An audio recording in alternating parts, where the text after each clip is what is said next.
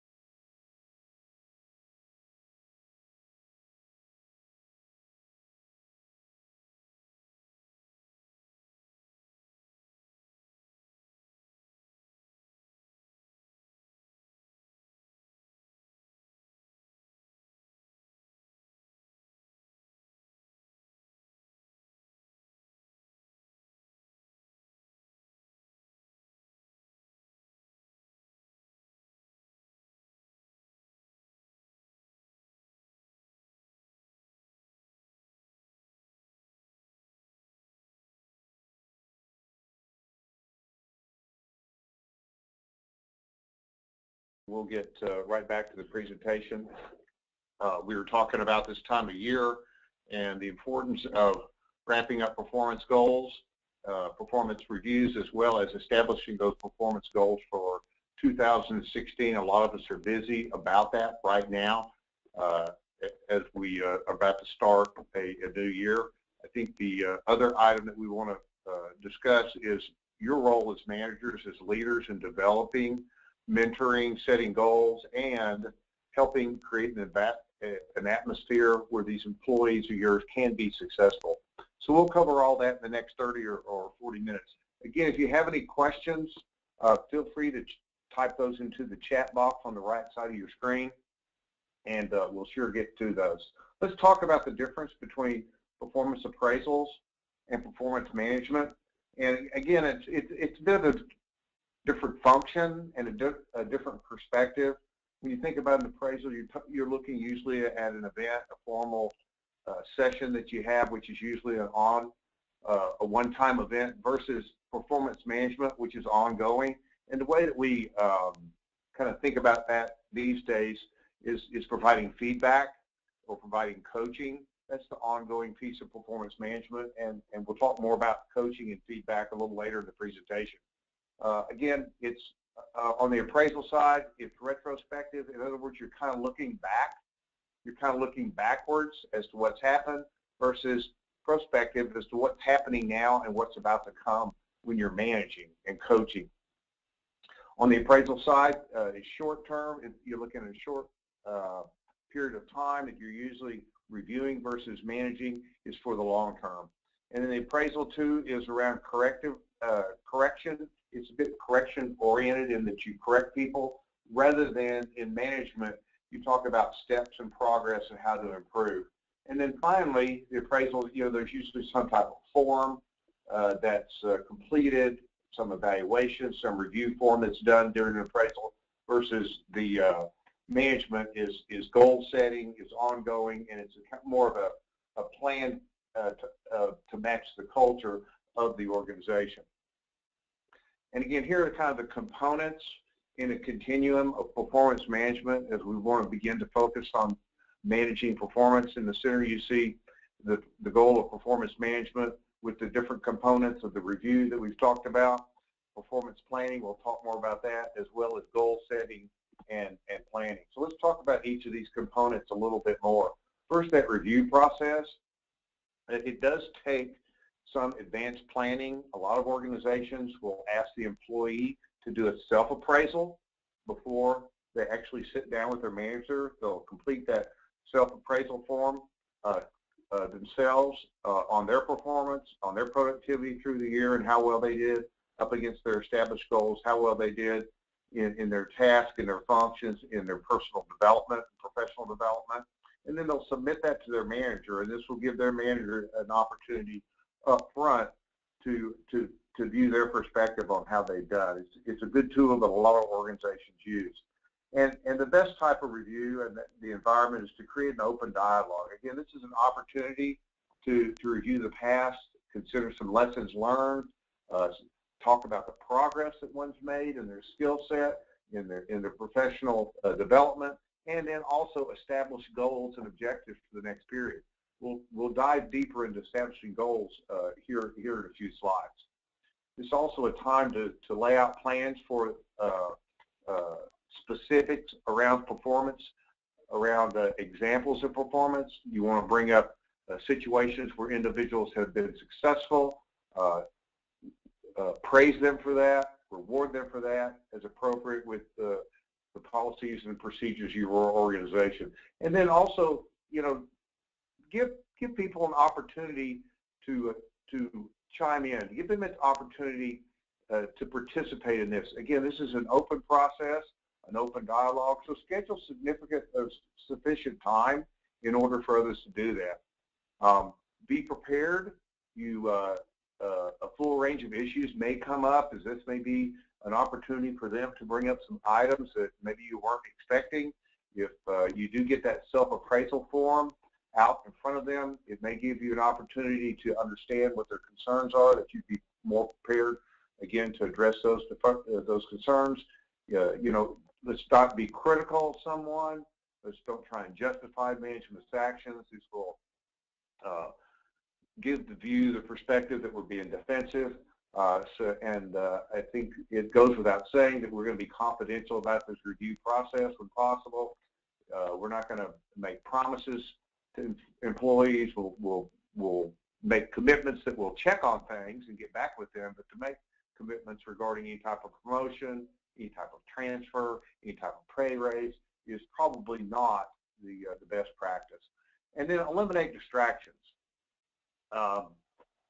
We've all been in situations, we've all been in meetings where the leader, maybe even your manager, your boss has been called out or taken a phone call or is working emails, and what that causes is a degree of disrespect for the others in the room. And so eliminate those disruptions, whether it's texting or emails or phones or whatever it may be, so that, again, you show the employee that you're having this review with the respect that they're due, and it doesn't cause any issues around that. Let's talk a bit about some difficult evaluations. From time to time, we are all faced with a critical, maybe crucial conversation that we need to have regarding someone's performance. A lot of times it's unsatisfactory performance. In other words, at other times it's inappropriate behavior. We need to be very specific about what we're talking about, talk in terms of the incidents, what's expected, the impact that maybe that's had on other employees, on customers, on your department, even the employee's team. And then always solicit constructive feedback from the employee and how they might correct this. In other words, what's their action plan? Involve them in this and to correct those type of performance or behavioral issues, and then always have a clear understanding of how this is going to be measured and monitored moving forward. As we form this action plan, there may be some milestones out there, some dates that we want to review progress and establish those before that session is over. I'm going to shift now to the ongoing performance management, which we'll classify this as the performance communication. And again, if you have any questions, you're free to type those into the chat box. But we want to have a mindset as leaders, as management, that our role of performance management is continuous. It's a continuing process. We're always trying to grow, enhance, and develop our employees. This is just not a one-time event where we would send them to a conference or send them to a seminar in order to learn something, but it's part of our role as leaders and managers of the organization to enhance their development, enhance their productivity. And the way, again, that we do that is through feedback, is through ongoing coaching. So it's an ongoing process is the key around this. At times, it's appropriate to establish some milestones, some dates, again, some objectives that are out there. So put those in writing. You call those some type of progress reports. You can, again, use whatever term fits into your environment, into your culture. You know, be aware that at times we do need to encourage them, and at times even it goes to taking corrective action if those goals are not met. At times we need to maintain the open communication, because goals may change during the year. We may shift targets. We may move one goal from one quarter to the next, depending on business necessity or what's happening with our customer base.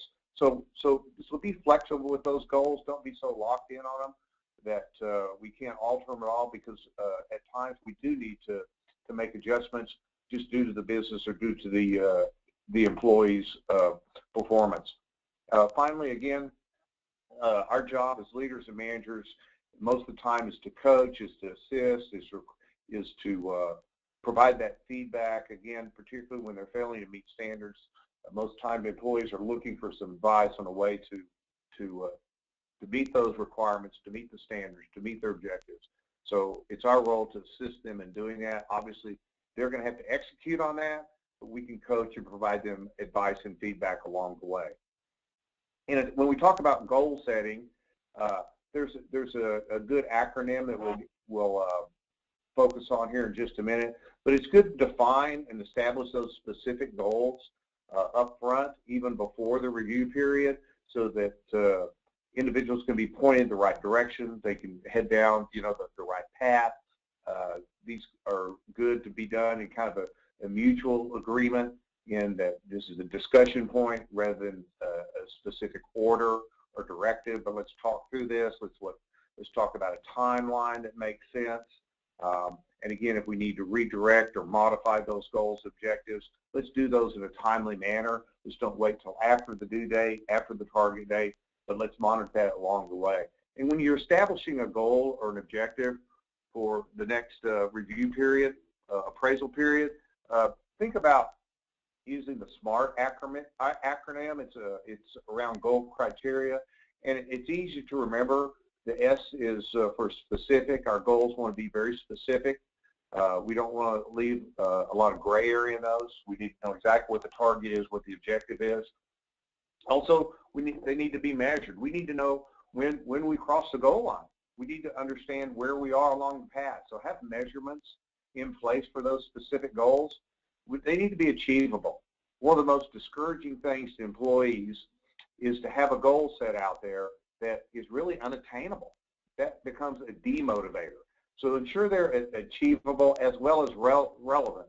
And when we talk about relevance, we're talking about relevance to the business plan, relevance to the business objectives, as well as the mission statement of the organization. If it doesn't make sense and is not in alignment with our business plan, then we really need to question why we're doing it. Why are we spending effort and time and energy towards this objective when it's not adding anything to the business plan, the top line, or even the bottom line?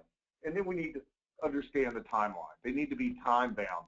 So you've got those 5 criteria in each goal, and again, those are those SMART goals of being specific, having something that is a target that is measurable, achievable, relevant, as well as have a timeline. So you could use those in any goals that you'd want. Again, we talked about it aligning with the organization's business plan, the business goal, and it's good to explain that to employees, why this goal is important, why this objective is important, why we need to accomplish this as an organization, as an individual, and explain to them why, again, it fits with the business plan so they can see the overall picture. And it's also good to recommend and even recognize those behaviors that align with our business plan. There's certain cultural behaviors and core competencies that we practice in each of our businesses. For example, it may be around integrity. There may be something around customer service. They're important to your business. So remind them of how important those behaviors are in accomplishing their objectives, in accomplishing their goals. In fact, there's even a level of expectation that a leader or a manager would have in how one goes about accomplishing that goal. It's not just accomplishing the goal or the objective, it's how we did it. And that needs to be in line with your core competencies and the values that you have in your business. And again, there's always a good practice. It's always a good practice to establish checkpoints, milestones along the way, formal review dates, whether you do that on a monthly or whether you do that on a quarterly basis. One of the best practices out in the marketplace is once we go through those goals, is establishing some rating criteria. Individuals want to know where they stand. They want to know how well they did. We're all curious about that. So giving them a rating helps them understand the success they've had or the development opportunities that they're in front of them. So these are just some examples. Again, whatever works the best for you and your business. Some organizations use words, some use numbers, a rating system of 1 to 5, for example. I just got some examples on the rating criteria here. The first 2 categories would be excellent or good. Of course, excellent is consistently exceeds those performance standards, would be consistently, contributing to the success of the organization by adding value. One that consistently exceeds their performance goals would be some of the criteria under excellence. Good would be meeting those performance standards, completing a aspects of the job to meet the goals, and also the capabilities to adjust in a changing work environment. We all have, again, shifting priorities from time to time. We need to have a workforce that understands that flexibility is important, and we need to communicate that to them. That's something that we can, is part of our continuing communication process, to talk about the flexibility that we have to be responsive to the marketplace, to be responsive to changes in our industry, to be responsive to our customer base is a value that most businesses put near the top of their list. And again, that's something that we just want our employees to be aware of, and the only way that they're aware of that is if we as leaders communicate that to them and continually communicate that to them. The final two rating categories on your screen that I have now are around acceptable. This would be they generally meet the expectations of that position. They do perform the job. They meet their goals. There may be some areas of improvement that they need to focus on, maybe an area of weakness, and we'd want to put in some type of performance improvement plan. And the final category is unsatisfactory. This is one one is failing or being unsuccessful in their role, and they need to understand that this is below expectations, that this is not acceptable performance, it's not acceptable productivity, and that it will require some performance improvement. Again, best practices in the marketplace, what most organizations do is they address this via a performance improvement plan. They use that through progressive review dates with targets and goals for this individual to get back to a level of acceptable or even good performance in their role and with their task and with their job requirements. So if you have questions on how to go about these performance improvement plans, you're welcome to contact me or anyone for that matter within the Partners HR organization. We have resources that can help you with that can talk you through and give you options around what might work best in your organization. Some of the concerns and issues that come up with, and as the slide says, perils with the rating process, is sometimes we have some biases. We have biases that are naturally a part of us. For example, there's the horn halo effect. In other words, we rate employees on the same on every trait. In other words, we kind of got a grudge, or we're not seeing clearly the different values that individual brings because we have a negative attitude about it, or maybe an inflated attitude about someone. There's one or another peril that you need to be cautious of around central tendencies. In other words, there's not any difference in the way that we rate people. We rate everybody good, we rate everybody acceptable, and that's really not the case, but we just kind of fall to the center. There's also a peril out there about leniency. In other words, we're not honest with our ratings because many people aren't good with conflict. And so instead of having that crucial conversation about one's performance and providing the required feedback for them to be successful, we just avoid it. The other concern or peril that's out there in rating is around what they call recency. In other words, you think about what's just happened in the last couple of weeks around that individual performance, whether it's positive or whether it's negative, and not consider the entire review period. And then there's one around similarity or like me. In other words, we tend to surround ourselves with folks that are kind of like us. In other words, similar values, similar interests, and it causes us to rate those individuals higher than others because we tend to like them more than maybe the rest of the team. So just some suggestions in avoiding these rating perils is a lot of times one's compensation or even bonuses are based on their performance, which comes back to how we as leaders and managers rate them. So it's important that we do rating in a proper and consistent manner in a fair and equitable way. So a way to avoid some of these rating perils is make objective statements, consider the total period of the employee's performance, not just what happened recently, not just what one area of their performance, but look at that in totality, if you will. Keep good records.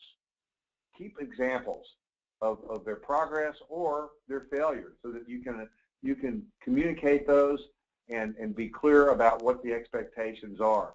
Be specific. We talked about that earlier. Be specific around performance issues as well as behavioral issues. What are the expectations? How can you coach them to be more customer focused, for example? Keep those communication channels open, and then we always need to be cognizant and clear on the legal side that we don't want to step over the discrimination line in the areas of in our ratings, that we're not giving one group a favor or being discriminatory around any other groups. These protected groups, these protected classes by law, and we know those are around age and race and sex, religious affiliation, national origin, as well as veteran status or disability. So those groups particularly are considered protected classes under the law, and if we were, for example, would have some exposure or risk if we happen to grade one or more of those groups consistently lower than we did other groups.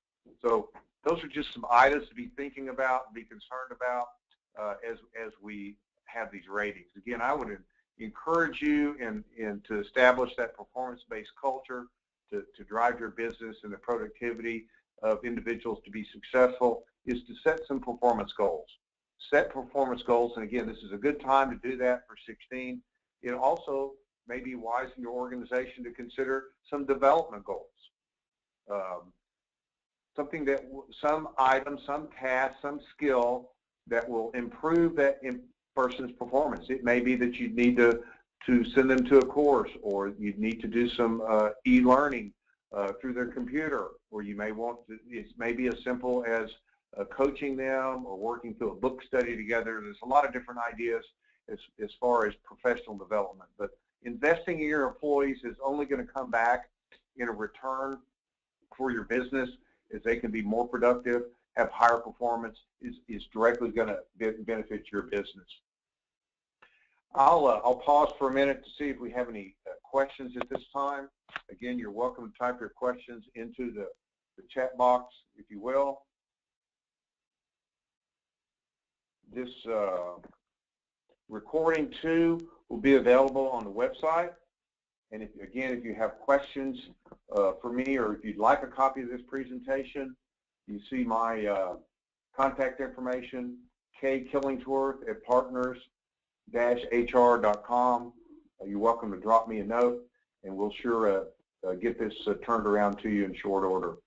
So I'll leave the remainder of Lance to close this up. Yeah, thanks, Kyle.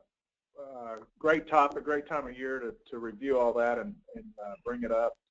Also, if you have somebody in your office or someone else, associate, that you want to hear this presentation, we'll be doing it tomorrow on Thursday at 3 o'clock.